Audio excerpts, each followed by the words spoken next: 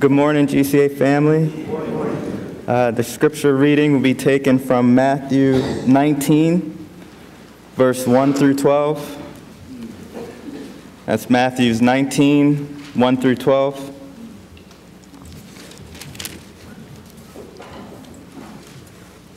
And reading. When Jesus had finished saying these things, he left Galilee and went into the region of Judah, to the other side of the Jordan. Large crowds followed him, and he healed them there. Some Pharisees came to him to test him.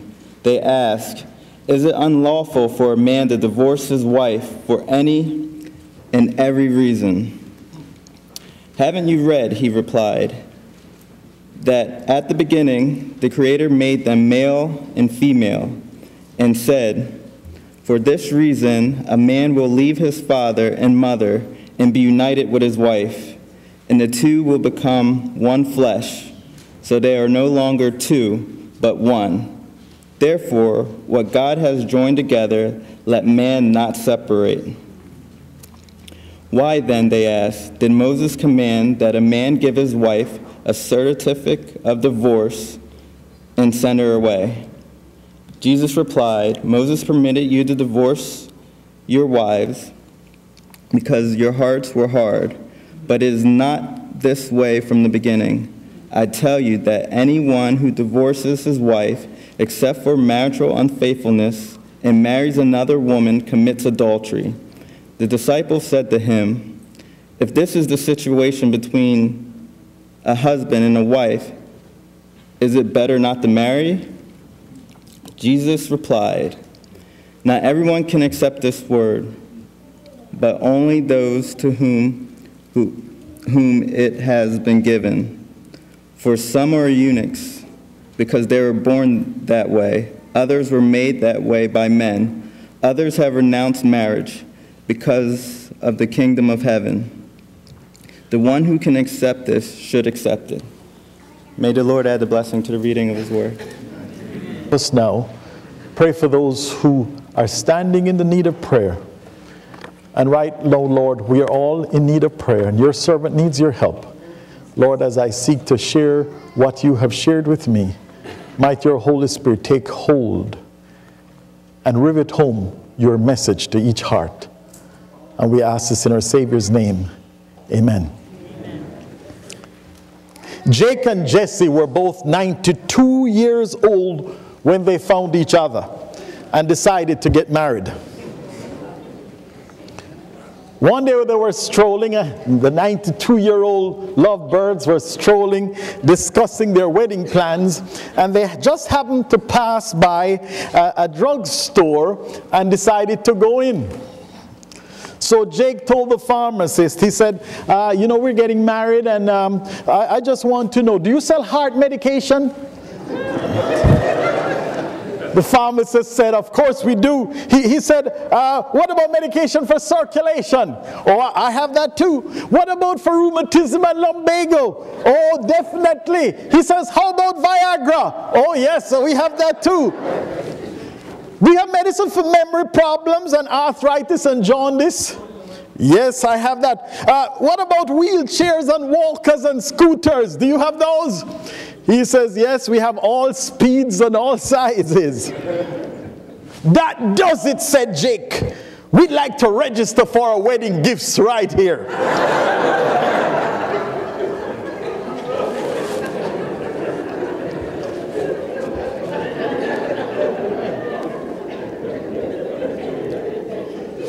Today we're starting a series entitled God's Design for Marriage. And regardless of your age or your marital status, this series is designed with you in mind. Regardless of your age, and even though it says God's design for marriage, singles, this series is for you. Married couples, this series is for you. Widows, divorced, regardless, this series is for you. And it doesn't matter how old you are. Somewhere along the line, I believe God has a message for each of us as we go through the next 4 messages together. Marriage, they say, is like a castle under attack. You know what happens when a castle is under attack? Most of the people inside want to get out, and most of the people outside want to get in.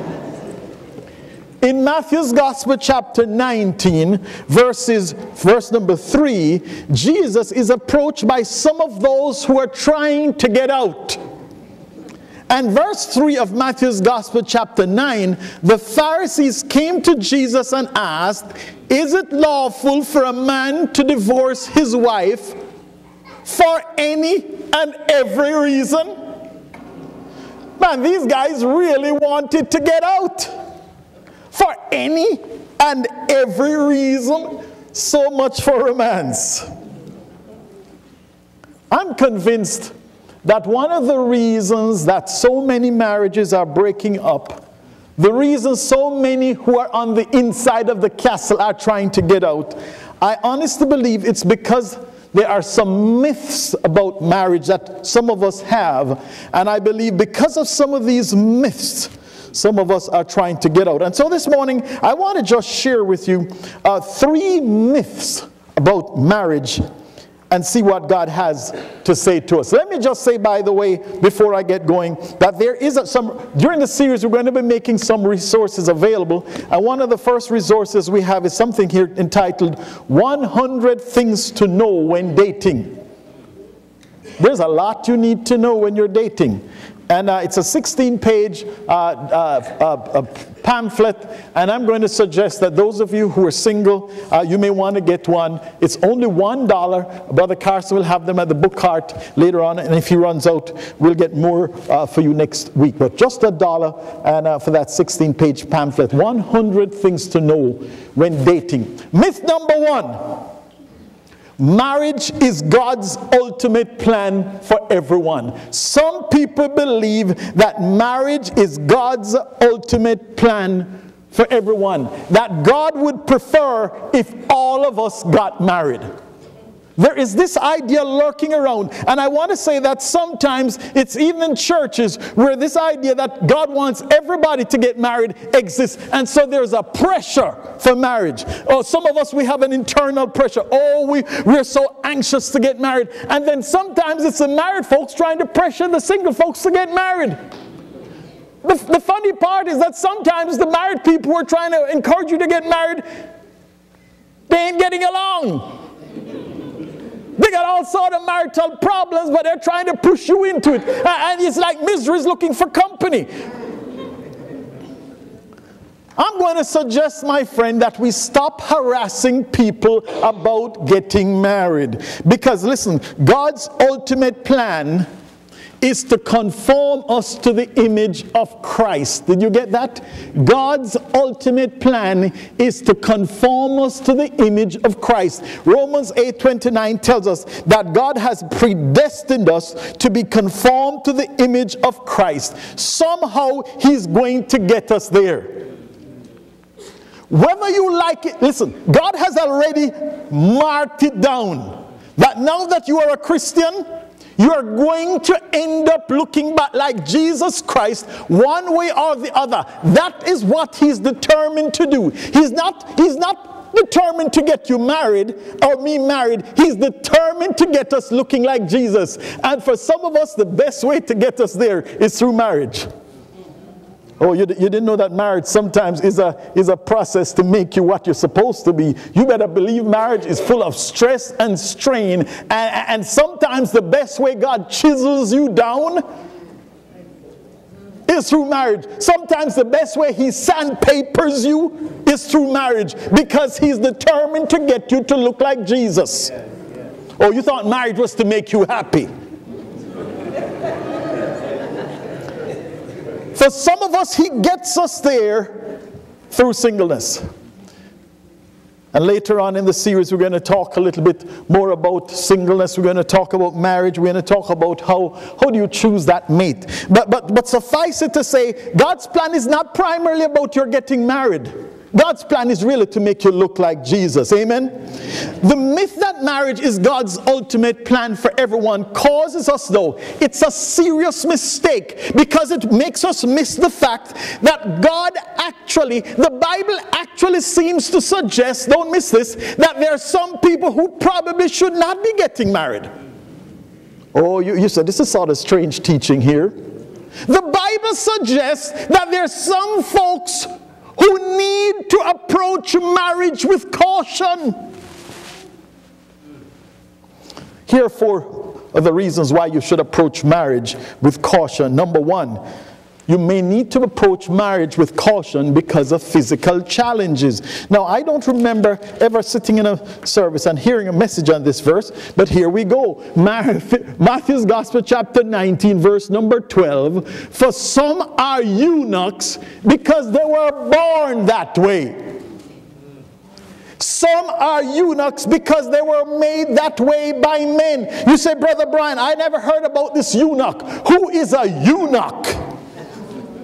Well, a eunuch is someone who was castrated, a man who has been castrated. Castrated males are those who are incapable of reproduction due to a birth defect. And the Bible, Jesus is saying, as he talks about marriage and divorce, he introduces the fact that there are some who should be cautious about getting married because they are eunuchs, whether because they were born that way or they were made that way. You see, in olden days, they would intentionally castrate men to induce impotence and remove sexuality. Now, it was a common practice, particularly for the man who took care of the king's harem. Though you can understand. Do I need to explain that? So if you're going to be in charge of 100 beautiful ladies, the best thing to do is to castrate the man. It removes all sexual temptation. And so the Lord Jesus is telling you, remember in fact in the story of Queen Esther, the Bible makes it clear that the person who was taking care of the harem there, the king's court, was this eunuch. Here's the point. There are people who are physically challenged in the area of sexual intimacy. Some may have been born that way, and some may have become sexually incapable because involuntarily, sometimes because of medical reasons. Now, it's very rare in our generation, in our day, that castration is being practiced, although in some foreign countries it is being practiced. But you'd hardly see that happening in most of the Western countries.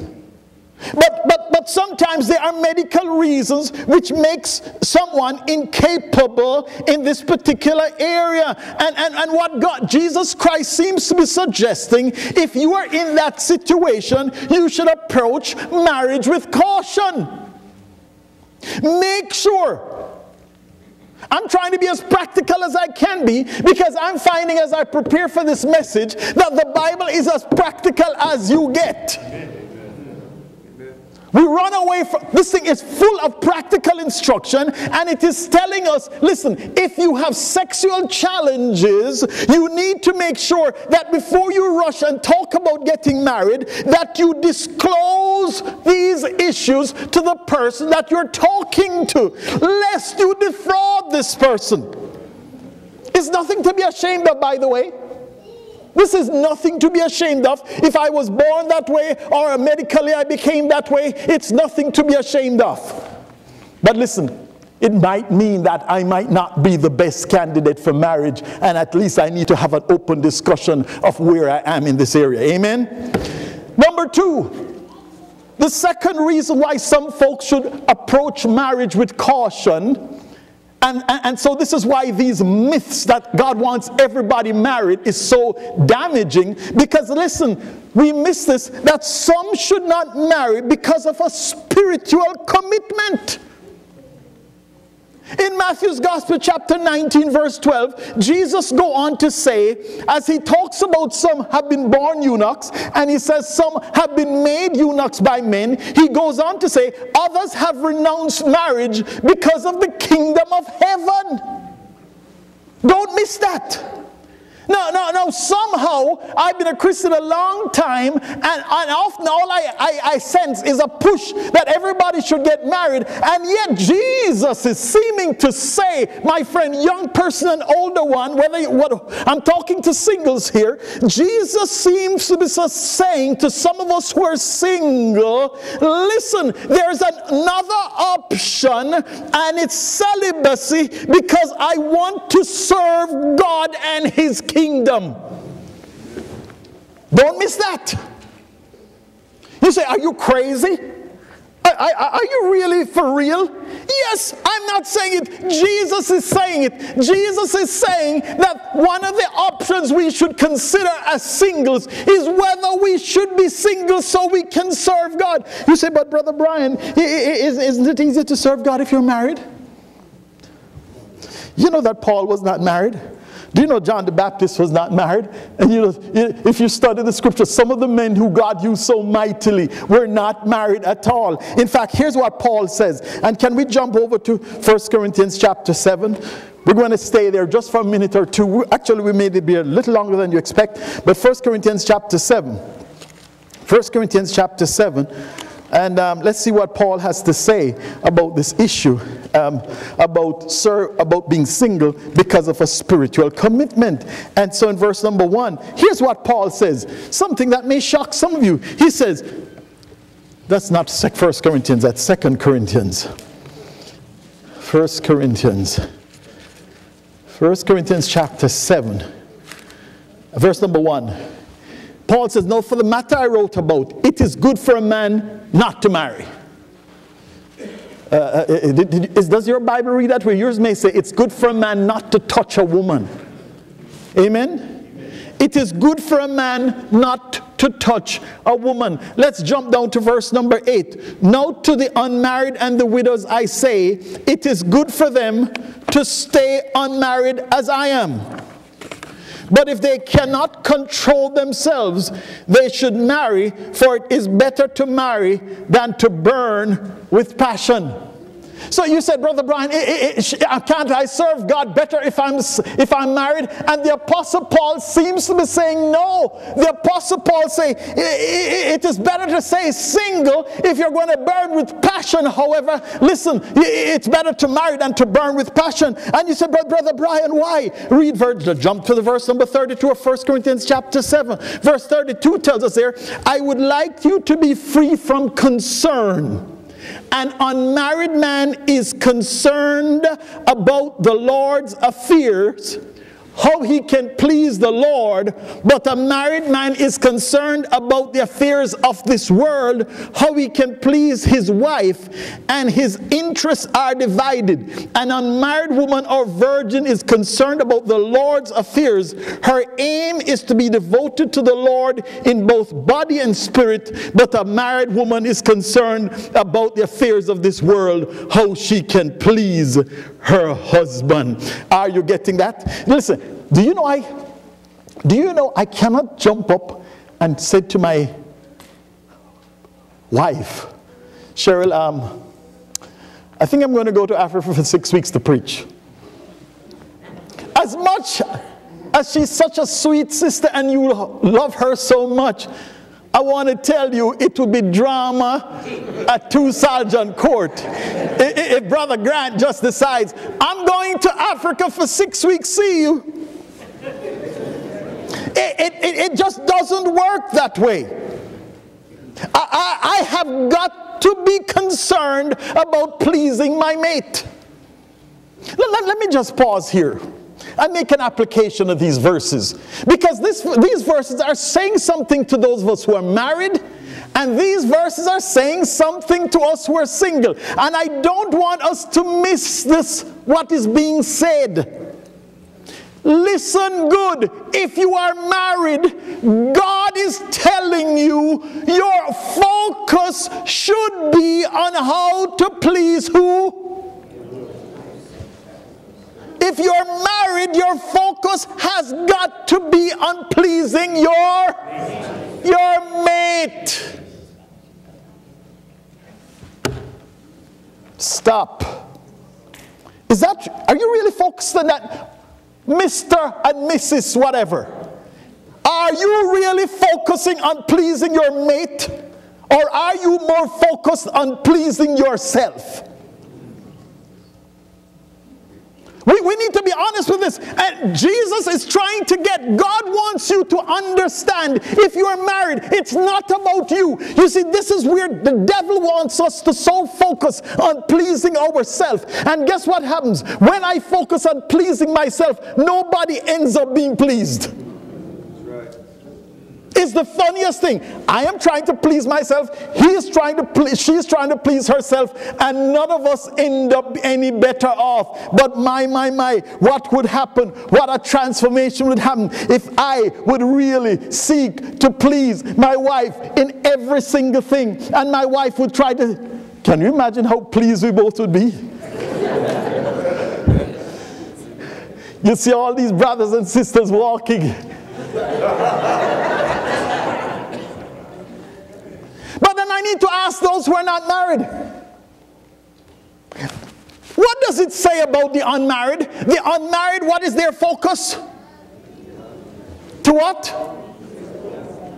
To please the Lord. Oh, don't throw stones at me. I know it's always a danger when a married man talks to single folks, because what do you know? You married already.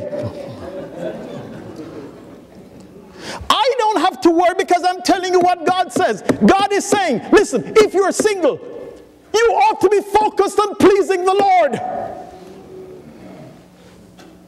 And the problem we have in many churches is that the individuals who are single, because of this myth that God wants everybody married, everybody is so focused on getting married that the singles forget that your duty is to be focused on pleasing the Lord.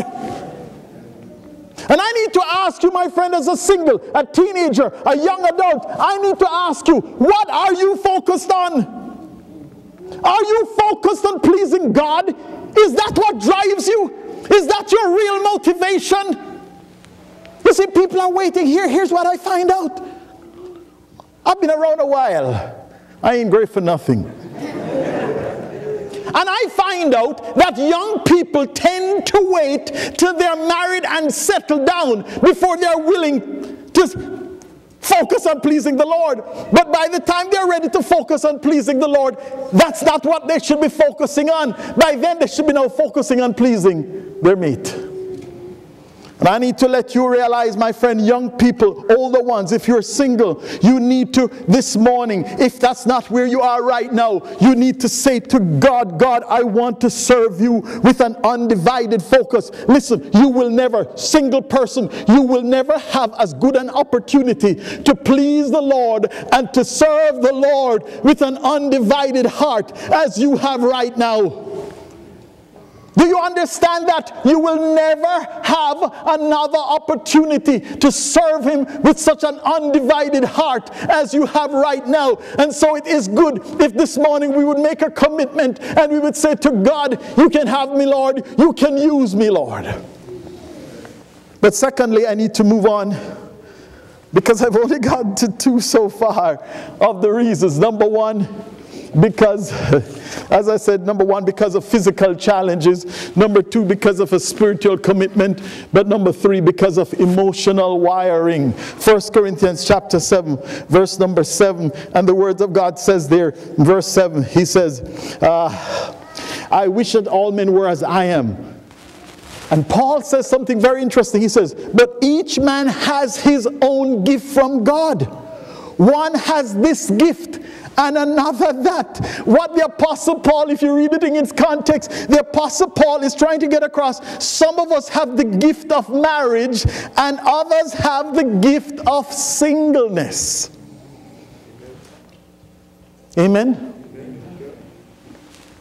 God has emotionally wired some of us that we're just fine by ourselves. There's some folks who don't need a mate in their space. They're not boiling over with sexual passion. They can manage quite fine single. God has wired them that way. You know, sometimes we make people feel funny if that's the way they are, or they may feel funny because of this world. Everything is about sex, sex, sex. Everything you turn on is about... And you need to realize that God is telling you that He has wired some of us with the gift of singleness. Here is the danger of this myth that God wants everybody married.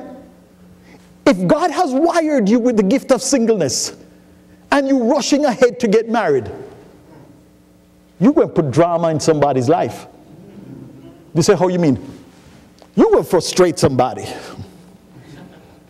You are going to frustrate somebody if you have the gift of singleness, not the gift of marriage, and you rush into getting married because that's what everybody does. You are going to frustrate somebody. You might frustrate them when you get married because you might get there because along the way you may have already frustrated them so much that so listen.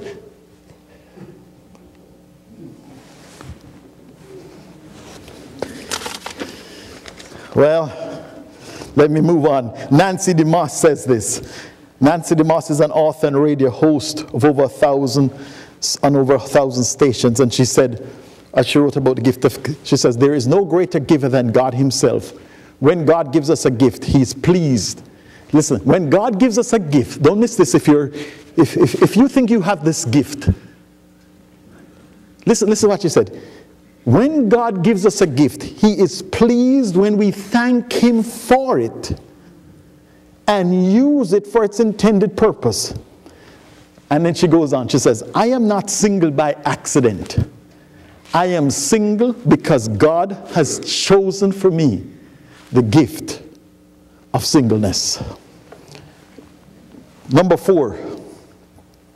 Some people ought to be cautious about getting married because of unnatural desires. Turn with me in Romans chapter 1. Romans chapter 1, verse 26 and 27. Romans chapter 1, verse 26 and 27. And the Word of God says there, because of this, God gave them over to shameful lusts. Even their women exchanged natural relations for unnatural ones. In the same way, the men also abandoned natural relations with women and were inflamed with lust for one another. Men committed indecent acts with other men and received in themselves the due penalty for their perversion. Listen, I don't really care what the society says. I don't care what the president says. I don't care what the judges say. I don't care what legislatures say. The only thing I care about is what God said. Amen. And God said that there are these unnatural desires. They are not natural. Spoke to a pastor a couple weeks ago, and he was telling me about a couple who came to him for help, and their 13-year-old daughter came to them because she was so hurt. She was struggling. She didn't want to go to school, and so the parents, honey, what's wrong? Well, the little 13-year-old said, Mom, my friends are all mocking me because they say I am the only girl in the class that's not bi. And so, of course, poor mom, she was so not in tune with the realities of what's going on. And Mom said, what do you mean about being bi? She said, Mommy, I'm bisexual. I'm the only one that's not bisexual. 13 years old. And these kids are 13 years old, have done enough experimentation that some of them seem to believe that they are bisexual. My friend, young person, and listen, we are, as leaders, we are very much aware of the society we're living in, and we know for sure that some of our young people are being impacted by what's going on in the society. And I want you to write this date down, because at our next Sunday night connection, which is March the 23rd, I'm going to be interviewing a young lady who was a practicing homosexual for 19 years. Now, we're going to have a separate area for some of the smaller children. So some of you who want to be here, but you don't want your little children to be a part of this discussion, you're free to do that. But we hope you'll at least allow your teenagers and the older preteens to be in this discussion, because we believe that the young people need to be aware that, listen, what they're saying, here's what the society is telling us. The society is telling us that you were born that way and you cannot change. And by the mercy of God, this young lady is here to tell us, listen, not only was she not born that way, she was trapped by the devil, and now God has freed her. Amen. March 23rd, 7 p.m. for the Sunday night connection. Listen, my friend, young person. And we're not pretending like these things don't happen, because we have seen it happen. We have seen it happening in our own church. Young people who have unnatural desires who get married. If you have unnatural desires, you should not get married until you resolve them. And I'm here to tell you, just like how God resolved it for this young lady, He can help you resolve it, but you must reach out for help, and you can be helped. Let us know how we can help you. I remember one of the men in my own wedding party. Because you see, unfortunately, sometimes people believe that if I'm a Christian and I have unnatural desires, if I get married, marriage will cure me. One of the guys one of my groomsmen in Bible school, preparing himself to serve God with his whole life, and his girlfriend, she is there preparing herself in Bible school to serve the Lord full time. But she had some unnatural desires that she thought marriage would cure. They got married. You realize where she was? She was in Bible school.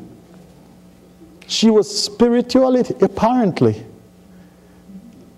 Listen, young person or older person, if you're struggling in this area, don't try and put it under the cover. Come and deal with it and allow God to help you. She devastated both their lives.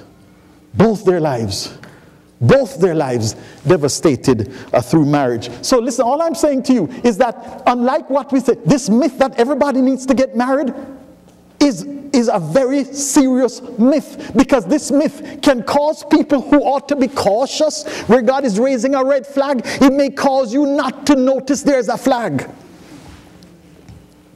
Myth number 2. Marriage is essential to make me complete.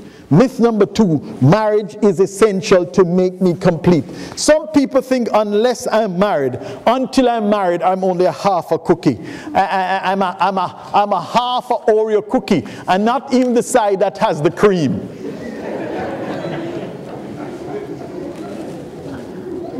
They're in bad shape, eh? The wrong side of the Oreo cookie. So they're waiting on Mr. Right or Miss Right to complete them, because marriage is essential to make me complete. And while some people, singles, are waiting to get married, some of the marrieds are thinking the exact opposite. And one man said to his wife, "I never knew what happiness was until I married you. Now it's too late."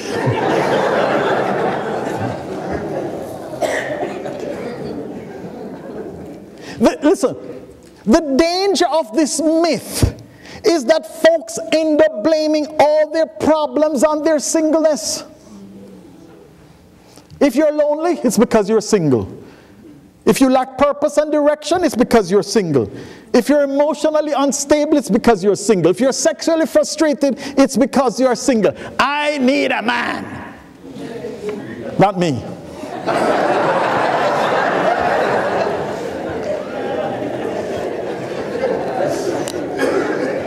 Praise the Lord, I got what I need. So some folks go on the hunt trying to bring this curse to an end. Have you ever heard of the Bride of Frankenstein syndrome? The Bride of Frankenstein syndrome. You see, this happens when a young lady hits an age where she's no longer looking for Mr. Right. Any marginally acceptable male will do. Just give him the breath test to make sure he's alive. So what happens sometimes, someone drags some spiritually dead person into church and try and hope that the leaders of the church will pump some spiritual life into this dead soul. If you ask her if he's saved, or if you ask the guy if he, by the way, I'm going to come here another week, but let me just say this. It blows my mind when sometimes some parties say, oh, I'm in love, I'm in love. How long you've known her? 6 months. I'm in love. Is she saved or is he saved? I don't know. I believe so. He almost saved. He almost saved. Lord have mercy. He almost saved. You ever heard of a woman who's almost pregnant? She either pregnant or she ain't pregnant. Amen? He either saved or he not saved. My friend, this myth that I'm not complete until I am married has caused a lot of people to make the mistake of marrying an unsaved person. You better believe it. Because some folks say it's better to marry an unsaved man than to be by yourself. B. Sam Hart, who started this church, was a pilot. He had a couple accidents. One time he landed the plane in a swimming pool. It was a crash landing, okay? So when he said this, he knows what he's talking about. He knew what he was talking about. And here's one of the things he said years and years ago that I have not forgotten. He said, it's better to be on the ground wishing you were in the air than to be in the air wishing you were on the ground. And then he went on to say, it's better to be single, hoping someday to be married, than to be married, hoping to be single. I remember one of my cousins back in Jamaica, she said to us, she said, she was going to marry an unsaved man, and we challenged her about it. And she said, Brian, I know he's not saved, and I know God is going to punish me, but I'm willing to deal with that. And I thought, whoa, this is a serious thing, When you actually say, I know God is going to punish me for disobeying, but I am willing to deal with that, I would not be quite that bold, because I don't quite know what punishment he's going to send my way. So my friend, I encourage you, you are, listen, you are complete in Christ apart from any romantic relationship you'll ever have. Colossians chapter 2 verse 10 says this, so you also are complete through your union with Christ, who is the head over every ruler and authority. You are complete in Him. If you're on a hunt for somebody to make you complete, stop. Because listen, here's the reality. And I speak to both the singles and to the marrieds. If you as a single person are looking for somebody to complete you, stop. Because you're going to suck that person dry. Even some married folks, they are so needy. They suck all the life out of their mate.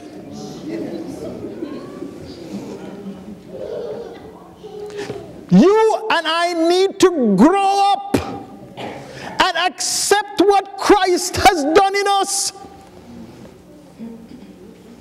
Amen? You are complete.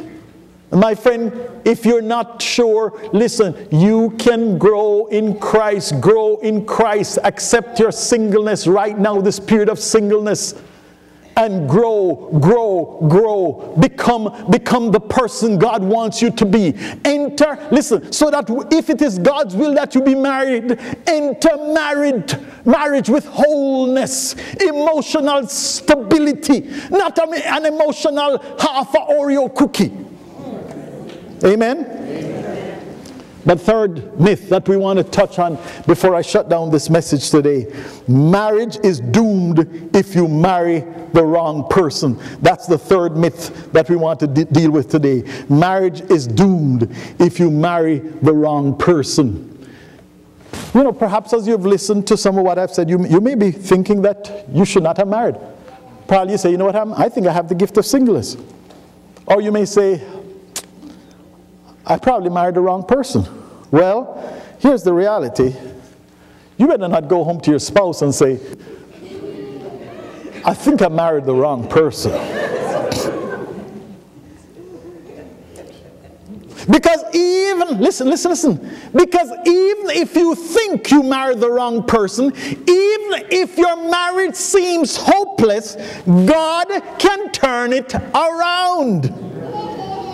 No, I don't want to pretend. Some people have made some terrible choices about who they married. Can we agree on that? Some people have made some terrible choices. And listen, if you made a terrible choice, it's going to be a little harder. You see, sometimes we pretend as if it's somebody forced you to marry this person. Well, I knew that once upon a time we used to talk about shotgun weddings, but I haven't heard too many shotgun weddings anymore. I'm sure there may be a shotgun wedding here or there, but most of them are, you see, nobody usually forced you to get married. So if you made the wrong choice, you made the wrong choice. Amen? And so all I'm saying is that you need to realize that you need to exercise a little more patience and grace. Don't expect this thing to be like the microwave, that you give it 35 seconds and the marriage is now boiling hot. It's going to take perhaps, I don't know. But what I know, here's what I know. Here is what I know.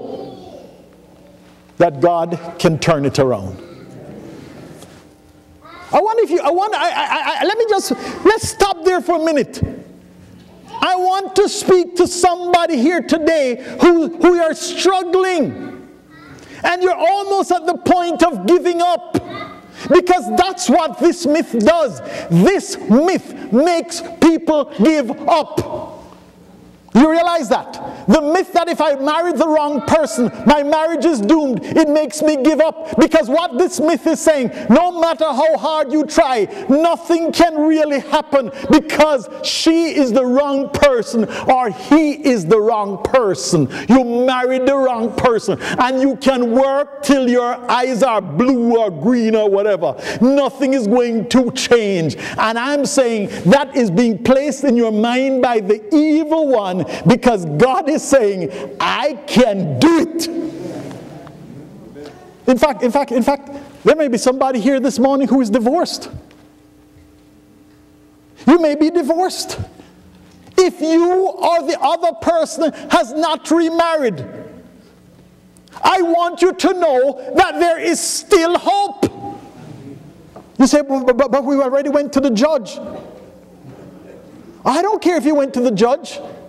As far as God is concerned, He still recognized your vow. And I'm saying to you that there is still hope if you are willing to go God's way. Listen, and I'm going to come back to this later on in our series. But you know, a survey was done.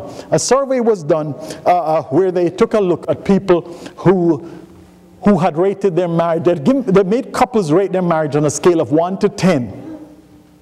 And a number of couples rated their marriage a 1 out of 10. By the way, 1 was not the good side, okay? 1 is mean it couldn't get any worse. So these people, 5 years later, they went back and resurveyed those who had stuck together. Now, some who rated it a 1 walked away. but many stayed. 5 years later, they went back to the folks who had said their marriage was a 1 out of 10. Can you imagine that 5 years later, the majority who had rated their marriage a 1 out of 10 now rated it a 8 out of 10? You said, Brother Brian, how? You got to keep coming back to the series. Keep coming back, and you're going to hear how God can turn a 1 out of 10 to an 8 out of 10. You know, Hosea married the wrong person. His situation could hardly be worse. His wife left him and was sleeping around. And everybody in town knew that Hosea's wife was the local girl. There was no hope for this marriage. And I want to suggest that most of our marriages, if you think your marriage is in trouble, I have a feeling it's not quite as bad as this. I don't think your husband or your wife, even if they maybe have been unfaithful, I don't think they're sleeping around where everybody knows what's going on. But look at Hosea chapter 3, verse 1 to 3. Hosea chapter 3 is going to be up on the board, and we'll just read it here. I'm reading it in the Message translation, just to make it plain, okay? And he said, here's what the Bible says. The Lord said to me, start all over. Love your wife again. Your wife who's in bed with her latest boyfriend. Your cheating wife. Sounds like a soap opera. Love her the way I, God, love the Israelite people, even as they flirt and party with every god that takes their fancy. I did it. Hosea said, I had to pay money to get her back. And I told her, from now on, you're living with me. No more whoring. No more sleeping around. You are living with me, and I am living in you, with you. You know what saved that marriage? Hosea was committed to obeying God.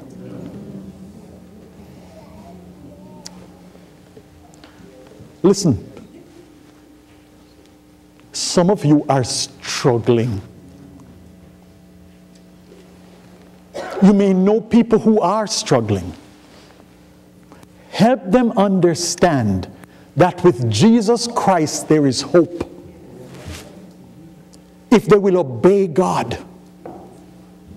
You say, this could take a message by itself, but I'm just going to give you 3 quickies to hold on to.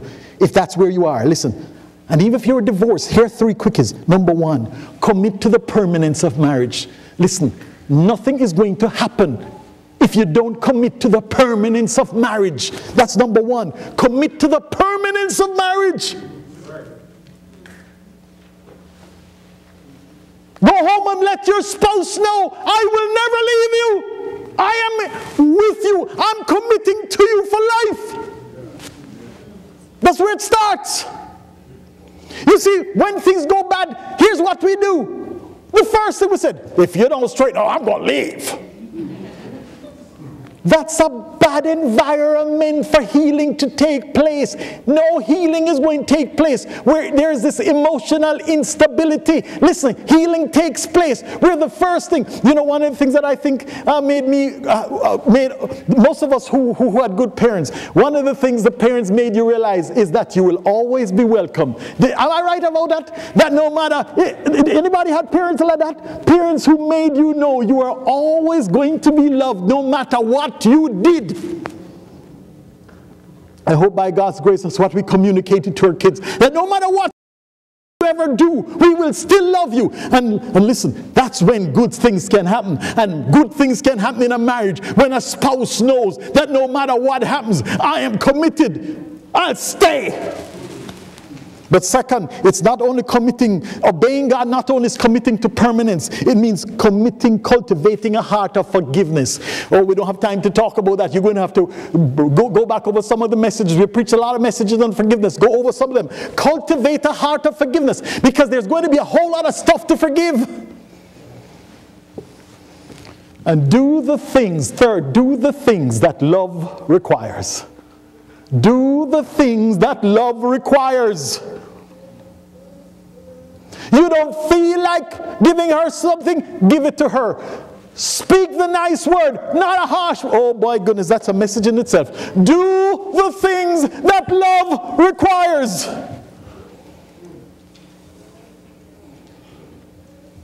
My wife told me a story, and I'll tell you this. I'm done, I'm done. I'm really finished. Just going to wrap up, but let me just share this story with you. Let me share it with you another Sunday, but let me just share this. She was telling me about this this gentleman who was in, he joined the military. He joined the military, and his military commander, it's a black guy. This is important part of the story. It was an African-American young man, joined the military. This was years ago, I guess, during the Vietnam War, or sometime long ago. And so he joined the military, and his, it may have been pre-Vietnam, I don't remember the story so well, I'm talking off the cuff here. But here's the key. His captain was a Ku Klux Klan, KKK.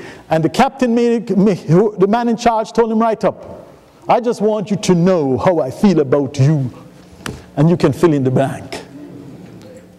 He said, if I get a chance, I'm going to shoot you if I get a chance. And so the story goes on, and by the way, this is a true story. And the story went on. Eventually, they were in some particular gun battle, and the captain, or whatever the man in charge of him was, whatever his rank, was seriously wounded. And this young man, this African-American man who was so hated, did the thing that love, and in their case duty, but it was more than duty here. He took the man, took incredible risk to himself, went behind enemy lines, they went round and round and round, and eventually took this man. And the whole time, here's the part that I was amazed as my wife was recounting the story to me. The whole time he's carrying the man is cursing him. You little blah, blah, blah, blah. He is cursing the man to the ground. And all through that cursing, he is still carrying this man. Oh, I wish sometime when our spouses say a mean thing and curse at us, instead of railing for railing, oh my God, help you, my friend. Don't give railing for railing. If you're committing to healing and committing to permanence and committing to forgiveness, when you are railed on, do like Jesus, do not rail back. And this young man did not rail back. He continued to do the thing that love requires, and he got the man to safety. And so now here we are. Over the years, this man has risen to the rank. The African American has risen very high in the army. My wife thinks it was brigadier general, but whatever it is, he has now risen in a very high rank in the army, and he's going around the country, he's making speeches. And here he is in the South one day, and he's giving a speech, and as he gets up to speak, a man interrupts, an old man, and he comes with his walking stick, and people are really a little bent out of shape and irritated that this man has interrupted. And so the man finally comes forward, and he said to them, he said, I just need to tell you that this man was in my group in the military, and I did everything I could to him. I cursed him. I did everything. And he told them the story. And he said, he turned to the man and he said, would you please forgive me? You have no idea what could happen in your marriage if you started doing the things that love requires. My Bible says love, it puts coals of fire on somebody. Somehow love is able to melt a heart of stone. My God help you. My friend, I just want to close with this. Here's something that's not a myth. There's going to be a wedding in heaven. Did you know that? There's going to be a wedding in heaven. We talked about some myths. This is not one. There is going to be a wedding in heaven where Jesus Christ is married to his church all those of us who know Jesus as Savior. And I want to say, my friend, the best marriage. Some of you have had good marriages. If you think you've had a good marriage, the joy from a good marriage is nothing to be compared to the joy that we're going to have in heaven.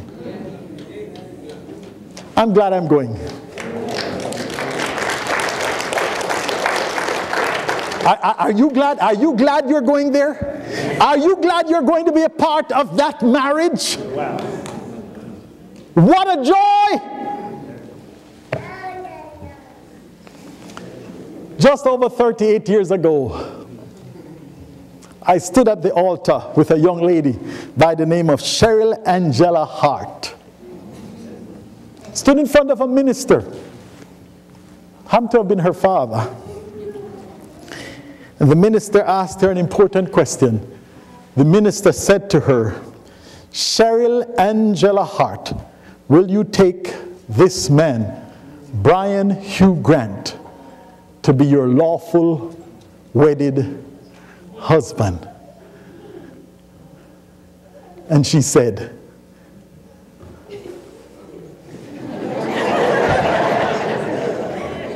I will. That moment, Cheryl Angela Hart became Cheryl Angela Grant. A question like that is being asked today.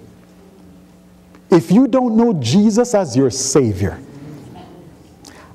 here is the question. Will you have this man, Jesus Christ, to be your Savior and your Lord? Let me tell you this. If you say, I will, that moment, you become a Christian.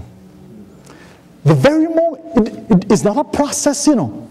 In case you think it's a process, young person, older one, it's not a process. The moment you say to Jesus, I will have you to be my personal Savior, that minute, you become a child of God. That minute, you become ready for heaven. And as I close, I'm going to ask you, will you say to Jesus? Or you may have said, I will or I do to your spouse. But will you say, I will to Jesus? Every head bowed, every eye closed. Every head bowed, every eye closed. Is there a person like that here this morning? As you search your heart, you're honestly not sure if you're saved. You're really not sure. But Jesus is knocking and he's saying, hey, I want to save you. I want to make you ready for heaven. I wonder if this morning you will say, I will. Jesus, I will. I will receive you. Will you do that? And if you're doing it, we want to pray for you. If you're doing that, raise your hand right now. If you're doing that, raise your hand right now. By raising your hand, you're saying, Brother Brian, pray for me. I am accepting Jesus Christ to be my Savior. Is there somebody like that who will say, yes, I want Jesus to be my Savior today? Doesn't matter how old you are, or how young you are. Doesn't matter your marital status. If you say yes to Jesus, He will receive you and He will change you. Anybody like that? Let me give you one final. Yes, I see that person. Let me just give you one last point here. As you have your head bowed and your eyes are closed, I just want to say this to you. Why don't you talk to God right now? You know, if you're married, you need to talk to Him, because let's be honest, married folks, most of us are not really focusing on pleasing our mate. Could you stop right now and say, God, help me. Help me that it won't be so much about me. It will be about my mate. Stop and talk to Him. If you're single, talk to Him. Say, God, I must confess, I haven't really been focusing on pleasing you. And I'm now seeing in your word that during my period of singleness, that's where I ought to be focusing. I ought to be focusing on pleasing you. Talk to God about it. Could be that you're in a marriage that's struggling. Won't you talk to God right now and say, God, we're struggling so much, but I just thank you for the hope you've given me this morning to let me know you can turn it around. And I'm going to commit to obeying you. I'm going to commit to obeying you. Talk to God. I'm going to give us a little time. Each person, in the quietness of your heart, you talk to God and make your commitment to Him.